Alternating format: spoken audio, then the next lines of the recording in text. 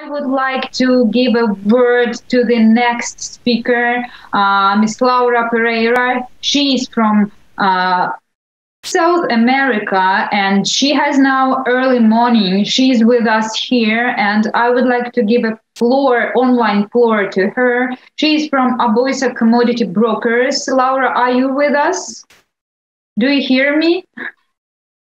Yes, I can hear you. Can you hear me? Perfect. But I don't see you. I hear you, but try to, yes.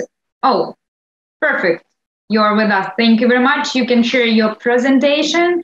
I'm here. Good. I'm so sorry about my voice, but here in Brazil, the temperature is very, very difficult these days. I'm so sorry. Okay. Can you see my screen? No, I see you, but I don't see your screen. Okay, wait a second. Try to share presentation. Yes, share a screen. Yes, one sec. Oh, now it's okay. Just okay. Make it full screen, please. Okay, it's okay now? Yes, now it's okay. Okay. Okay, perfect. So, hello, you all. First, I would like to thank APK for the invitation. It is my pleasure to represent my company here again. Today, we will talk about the impact of COVID-19 in the sunflower oil market in South America. So, my name is Laura Pereira, as Irina just said. Thank you, Irina. I have graduated in International Affairs with an MBA in agribusiness. Today, I am a specialist in sunflower oil and olive oil here in Aboisa. And I will do my best to talk in English, but please remember that I am Spanish and I'm living in Brazil. So the language is very difficult for me. Well, let's begin talking a little bit about my company, just you to understand a little better. So Aboisa was founded in 1987. We are the largest brokerage company in Latin America. Our founder had the idea to start our business because his father was a known engineer who built 150 processing plants here in Brazil. Just yet to have an idea, today we have 250. So we are divided in business units to serve from raw material to end product, all the departments of a processing plant. Here we have our timeline, if you can see. If you want to check more information about our company, please check our website below. Here are some of our business units. This is the soft oils business unit. It's my business unit where I'm working. It's the oils you can find in the supermarket as corn oil, soybean oil, sunflower oil, the palm and lauric oils, the oleochemicals products. It's like the byproducts of the process, the animal profit, animal byproducts, the feed ingredients, animal nutrition, and the process ingredients that are the chemical material for processing. Today, we negotiate with more than 60 countries all over the world. We are a source of information for many communication channels such as Bloomberg or Reuters, OFI, etc. And of course, today we are FOSFA members as well. Well, now you know me and my company a little better. Let's talk about of sunflower oil here in South America. Here we have the countries, okay? Brazil, Paraguay, Uruguay, Argentina, etc. Today we will focus on Argentina and Bolivia and some of the struggles they are facing during this pandemic, okay? First, we will talk about Argentina. It's needed to talk about some information that is important as their socioeconomics. So their capital is Buenos Aires. Their population exceeds the 45 million. Their area is almost 3 million square kilometers.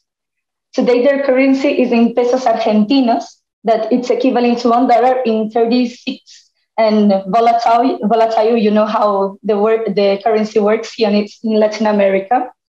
Their GDP is almost 6 million.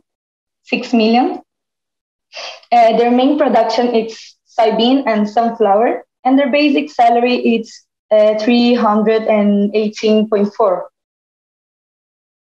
Their main vegetable oils production is corn, peanut, soybean, cotton, and sunflower, but we will focus on sunflower here. It's not the same volume as you guys in Ukraine, but we can tell that is the main source here in this hemisphere.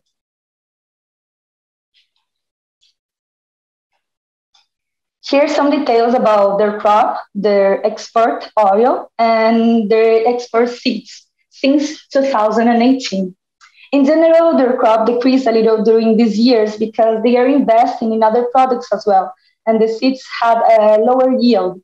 Regarding the export, they are using more locally, and also the pandemic scenario caused the export market some changes, and they needed to retreat a little bit. I will explain about it a little bit later. Now, regarding Bolivia, just to be on the same page as Argentina, let's talk about their socioeconomics. It's the same as Argentina, as I tell you. It's not the same production, but they have some meaning here in Latin America, for example. So their capital is La Paz. Their population exceeds 11 million. Their area is more than 1 million square kilometers. Their currency today are the Bolivianos, equivalent 6.89 for $1. Their GDP is almost 22,000. Their main production are soybean and sunflower, and the basic salary is 270.2 euro. Their main vegetable oils is not only soybean, they work also with corn and soybean and the sunflower oil that we will focus today as well. In this graphic, we can analyze the same as Argentina, crop export of oils and seeds since 2018. Bolivia is increasing their planted area each year.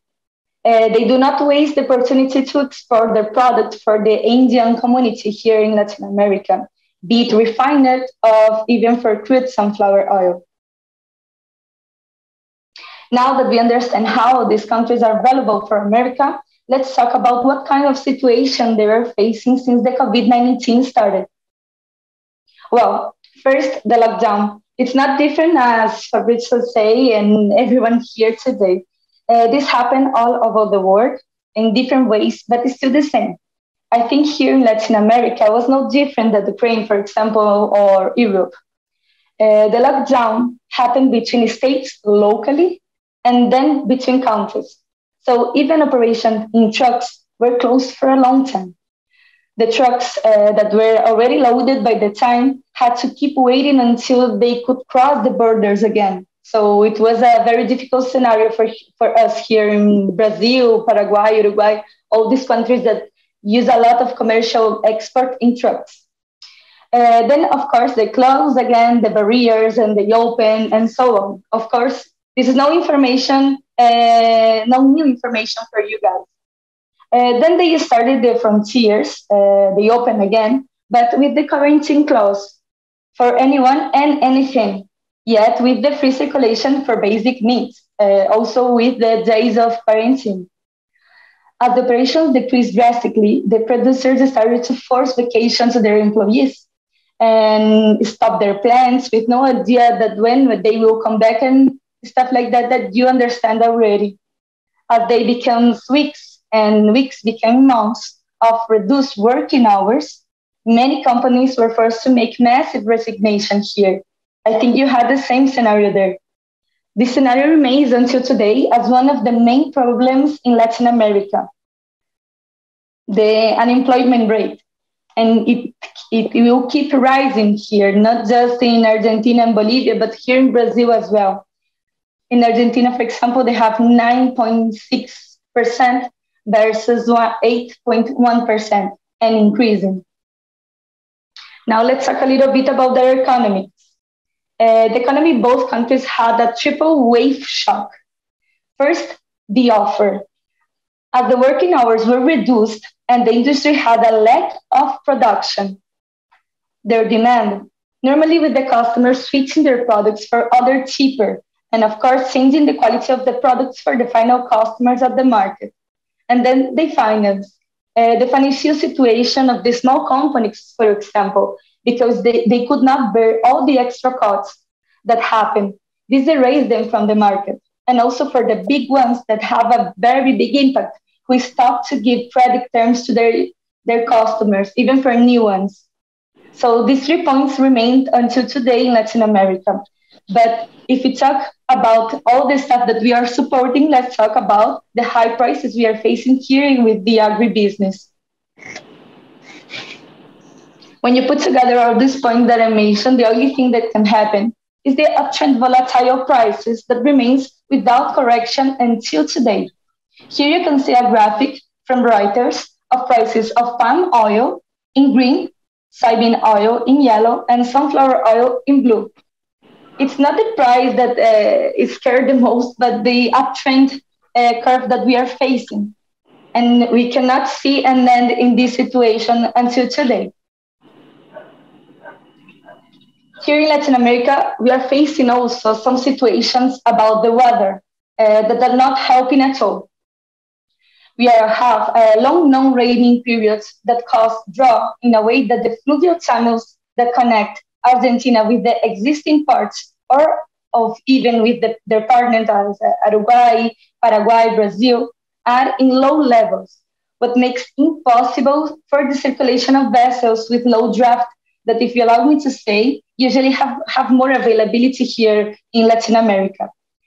If you can see in this image, this is the Paraná River. It is the second biggest river in South America, losing only to Amazon's river, and also the eighth biggest river in the world, connecting all the countries I have just mentioned. It is source of energy and fishing to tens of millions of families. Now you can check these images. They are the registers. They are registering one of the lowest levels ever seen in this river. So we are facing more than 2 years of drought, and it is the main concern regarding the climate changes of South America. It is very impressive to see how this changes over the years. This scenario created order as low circulation of vessels because only the small ones can reach the ports, the less room available of the vessels, less flow of the maritime roads, lack of containers. Nothing new for you because it's the same thing in all over the world. In some countries here in Latin America, for example, as Bolivia, the shipping lines release very low availability to reach destination. So, for example, the possibility of loading only like 300 tons per month. So they needed to choose a destination to work, even not working with their usual clients. Of course, with Latin America in this scenario, they needed new strategies for some clients. So they switched the operation from maritime to highway, even choosing not to work with some destination for a little period. If you allow me to say, this is happening until today. For some operations that I'm working, they stop the possibility of loading. They do not have spaces in vessels until February or next year. So this is happening right now, since more or less like July of this year. There is no need to say that if you add to the map the whole freight scenario that the world is confronting, prices can only increase. Here you can see a graphic of the freight rate of this year, and it seems that they have not reached the sailing yet. All the maritime roads are rising. This is a graphic from The Economics, but you can see this kind of information all over the world, actually. With all the maritime agents we are facing that is talking with Aboisa daily, it's changing every day. Prices increasing monthly, even weekly, with some destinations, and the lack of containers, so the non-availability of containers is a situation that we are facing that can only increase prices for us. It's not only the product, but the operation itself. To conclude, I can ask you, are there opportunities in this major crisis? We know that Argentina is the main exporter of sunflower oil in Latin America. for all over South, Center, or even North America. They have half of the production that Ukraine has, but time to time they can be very aggressive with prices, and they usually are more aggressive for markets as Mexico, Colombia, Ecuador, Costa Rica, Canada. Not just in pricing, but also because we have here an import duty for Mercosur, for example. I think every exporter here today already lost some operation for Argentina sometimes. As we could see during this presentation, they are facing some struggles with the weather issues and the post-pandemic scenario that can be irreversible. If that happens, the exporter here will need to switch their trading operation and will need help for good. Usually, you work with customers like China or India, maybe in North Africa.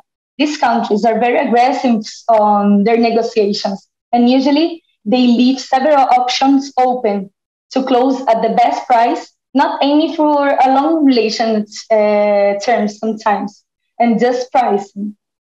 On the other hand, if you analyze the customers here in South America, they have constancy in their purchases. They can value how the quality is important. So they usually can pay more, not forcing prices down and choosing to have a long-term relationship with their suppliers. Even with the smaller volumes, they can be very aggressive in their negotiations and they can add more margins for you guys. So therefore, let's face what is happening as an opportunity for Ukraine to have a new strategy. Any interest in investing your time in this side of the world? Here you can see my contact with the QR code if you need some extra information. And please, if you want, check here as well the QR code of my presentation to check any information. Thank you so much for the invitation again, APK. If you have any question, I'm here available. Thank you very much, Laura, and thank you very much for such great presentation and so much information about South America and Argentina and Brazil. And I suppose that